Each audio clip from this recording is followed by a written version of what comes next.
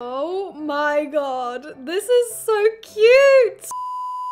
What is up everyone? Welcome back to my channel. I hope you guys are doing well today. Today's video is a really exciting one because I'm actually gonna be trying out some very viral TikTok makeup products. I thought I would put these to the test because I am literally sick of seeing these on my feed and everyone raving about them, and I haven't tried any of them yet. So I thought I would purchase a few of the most known, most viral products right now, and I thought I would try them out for you guys in this video. So if you guys have been considering getting and trying any of these products, make sure you guys watch this video all the way through to help you make the decision. If you guys haven't seen my two previous TikTok related videos where I tried out some very viral beauty hacks, make sure you guys check the eye. Also, if you're new here, make sure you guys subscribe, come and join the dinosaur family. I would love to have you here. But without further ado, if you guys want to see how some of these viral TikTok beauty products perform, then let's get on into the video.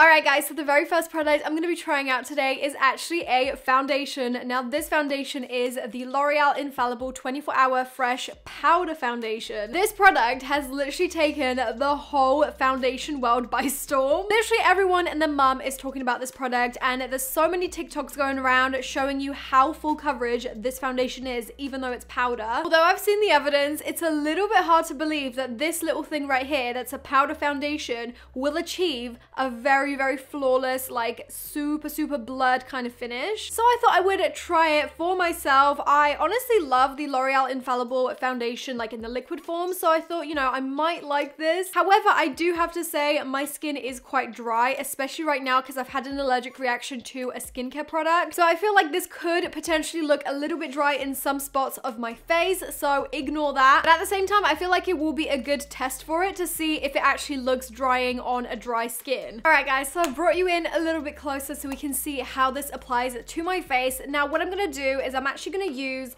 the sponge that comes with this foundation because that seems to be what everyone else is doing. I'm going to be real with you guys, a lot of the time I don't use these little sponges because I just feel like they're a little bit gimmicky and a lot of the time they're not that great. But for the purpose of this, I am going to just dip in with the sponge and just pick up a generous amount of that foundation onto the sponge. As you guys can see, I've got quite uneven skin on my jaw right now. I've got quite a lot of texture, but also some old and new acne scarring. So let's see if this will actually cover them up well, because I feel like recently I've really been having to use a high coverage foundation to cover this up. So are we ready to put this foundation to the test? 3, 2, 1.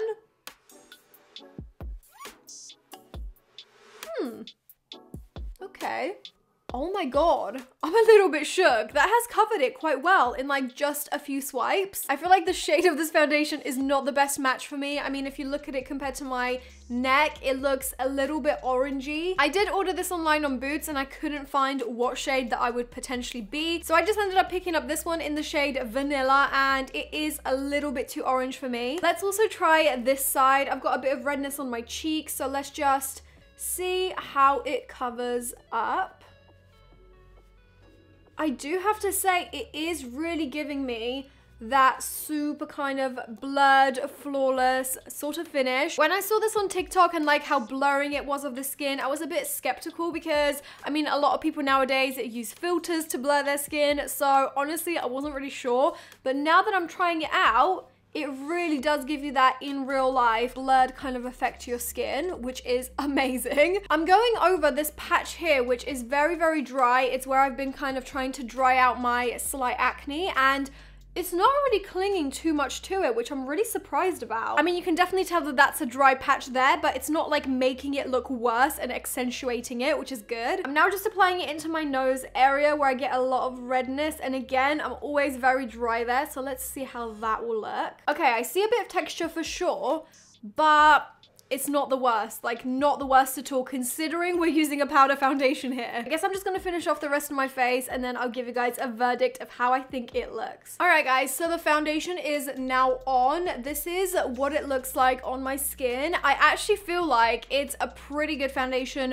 for a powder foundation, which I never really thought I would like. Just because I do have combination skin, although I get quite oily in my T-zone, I do get quite dry patches on my jaw, around my nose a little bit as well. But this looks really nice. It has covered up most of my like blemishes and flaws. I mean, you can definitely see a little bit of like that purple scarring kind of peeking through, but I think most of it is just the fact that it's like scabbing over. But I feel like no foundation would probably cover that without some color correcting underneath, so I feel like this one has done pretty good. So in total, out of 10, I think I'm gonna give this like a 9, because although it is very beautiful, it still is a tiny bit drying, especially on my dry patches, so I'm gonna give it a 9. All right guys, the next product I'm trying out is actually a highlighter. This is from a brand called Kaja or Kaja. I'm not too sure how to pronounce it, but I'm pretty sure it's a Korean brand, and I had to do some bits to try and get this to ship to the UK. This is the Roll-On Highlighting Balm. Honestly, this brand has the cutest, most inventive kind of products, which is so unique, and I've seen so much of them on TikTok. So this is basically a little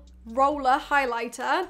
It literally looks like a tray of paint, and this is how you apply it with this little roller. I don't know about you guys, but I love renovating. I love painting. So when I saw this, I just knew I had to get this. I've just realized it actually has its own roller on the inside, and then this is the little spare, so that's pretty good. This brand is not cheap by any means. This was between 20 and 30 pounds, I'm pretty sure, just to get this highlighter. So I would say that's more on the high-end side, but this is so cute. So this is the highlighter I've gone for. It just opens up like this, and it is literally the most gorgeous yellowy kind of shimmer highlighter. I mean, I guess all there's left to do is to just dip into this, so let's do it together. Oh my god, this is so cute! I never thought I would have a roller highlighter like this. I'm noticing that I have to press quite hard to pick up any of the product on my actual little roller. Oh my god, the color of this highlighter is like jewel chrome. What the hell? I did not expect that. So you guys can see obviously this golden kind of highlighter shade, but when you swatch it, it has like pink reflexes. Can you guys see that pink reflex on my ring finger? That is crazy. Okay, I guess all I'm gonna do is literally just roll this on my face. Is it showing up? I feel like that hasn't really done much. I mean, it's kind of there, but it's very sheer. I'm just gonna keep trying to layer it up so that we can get a nice sort of blinding highlight, because right now it just looks very natural. Maybe that's how it's meant to be worn, I'm not too sure, but it kind of gives me that like glass skin kind of look, which is definitely very popular in the kind of like Korean beauty world, the glass skin. Okay, I'm starting to think that this little roller is a bit of a gimmick. It's not really giving me the result that I want. So what I'm thinking of doing is just dipping my finger into this and actually just applying it with my finger, because it seemed to be way more pigmented like that. I mean, let's just give it a go. Whoa. Do you guys see that?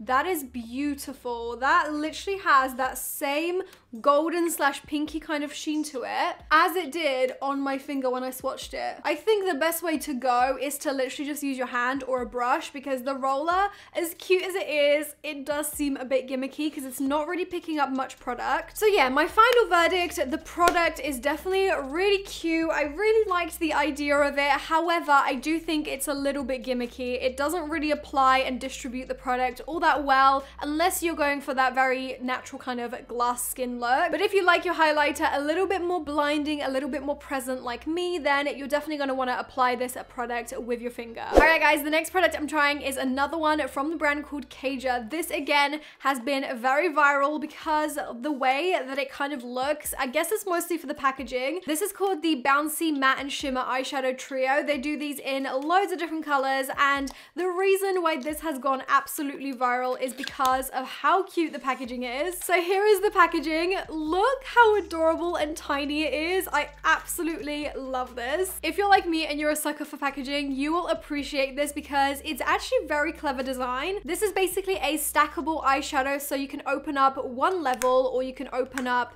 2 levels and reveal all the shadows underneath each kind of level. I went for the more neutral one. There was some crazy colors, but I thought I would go for something that I would actually wear all the time. So I'm just gonna take my Roxy X Revolution All You Need brush set, and I'm just gonna use these brushes to apply the shades. So I'm going for the middle shade first. I guess I will just do a bit of an everyday kind of look, nothing too crazy. So let's see how these shadows actually perform. Okay, so this is, I guess, more of a transition shade.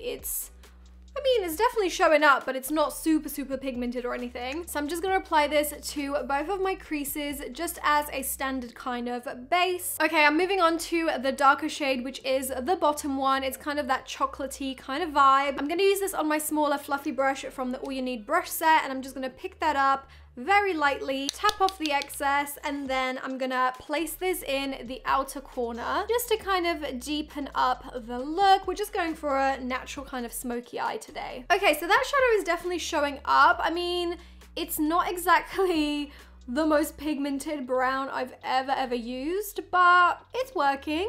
There's not really too much fallout, so I guess it's okay. I feel like these shades are definitely a bit more buildable, so if you really want to get that super dark and pigmented kind of effect, you definitely want to build it up. Okay, so that's the sort of base finished. I'm now going to take the shimmer shade, which I'm most excited about. Let's just do a little swatch.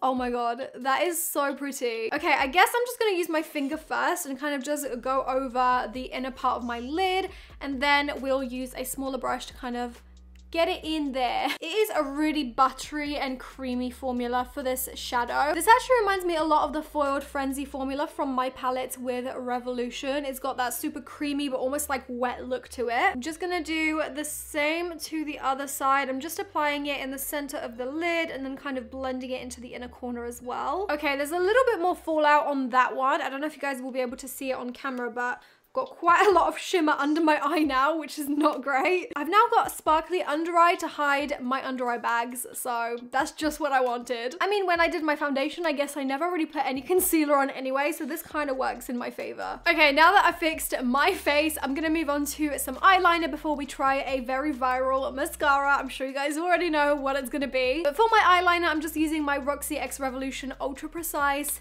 felt tip liner. This is literally the eyeliner I use every single day. So I'm just gonna do a very basic wing with this, nothing too crazy. All right guys, so I finished my eyeliner. This is what it looks like. I've just made it super thin at the lash line so you guys could see my lashes the best. So the mascara we're putting to the test today is a very viral mascara that has literally blown up on TikTok, and that is the Maybelline Sky High Mascara. This is what it looks like. I'm a really big fan of Maybelline mascaras. I haven't used them in a long time though, so this is gonna be a bit of an interesting one. First of all, this is the wand. It's actually very thin, which already is making me a little bit skeptical because a lot of the time thin wands like this literally do nothing for my lashes. My lashes are personally very straight. They're not really the shortest, but they need a lot of help to look good. So with all the hype going around with this mascara, I'm really counting on it. I guess what I'm gonna do is I'm gonna apply my mascara to one eye without curling my lashes, and then the other one I'll curl my lashes and then apply it. So firstly, I'll just do my regular mascara on this eye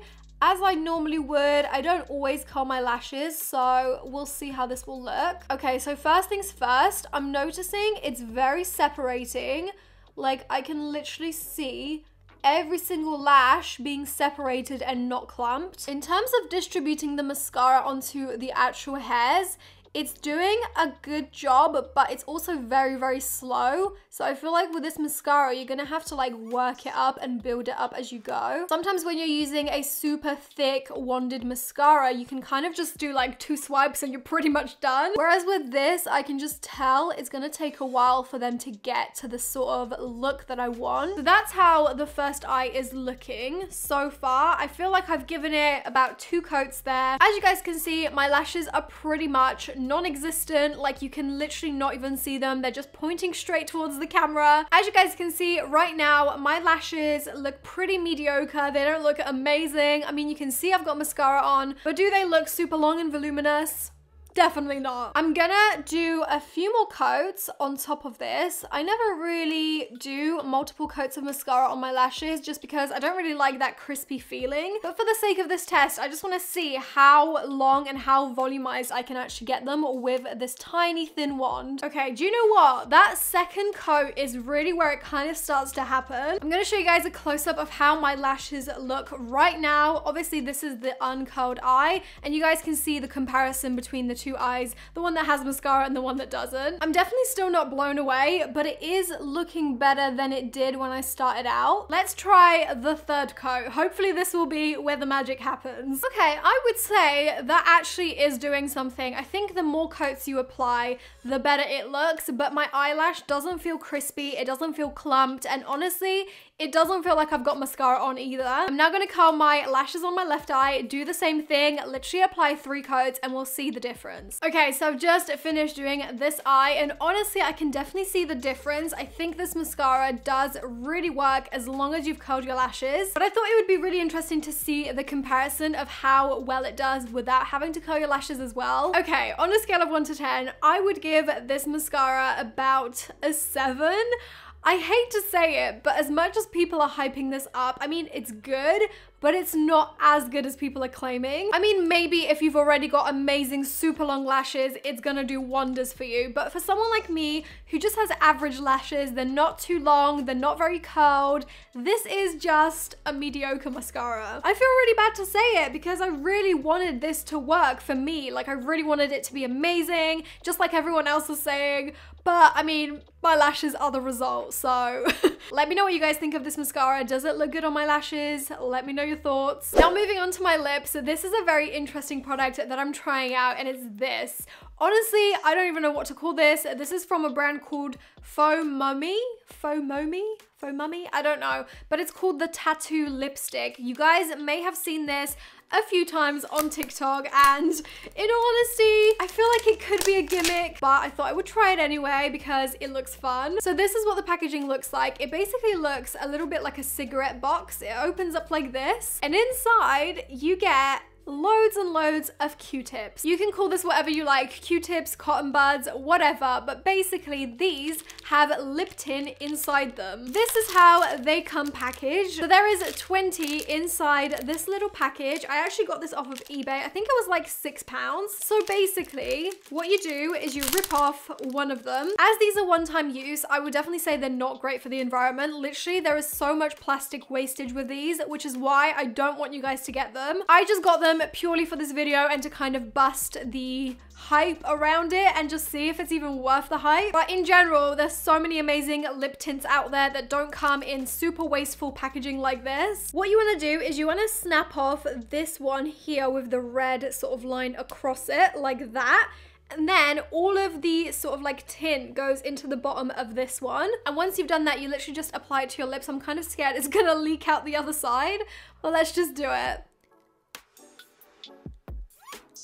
Ooh, this is a pretty color. Oh my god, that is so red.